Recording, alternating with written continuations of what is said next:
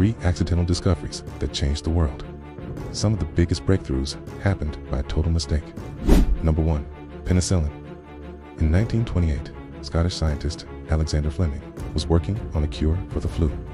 He accidentally left a petri dish of bacteria overnight, and when he came back to it the next morning, he saw that it had been contaminated by a mold called penicillin. This mold killed off all the bacteria around it, which led to the discovery of the world's first antibiotic. Number 2. X-rays.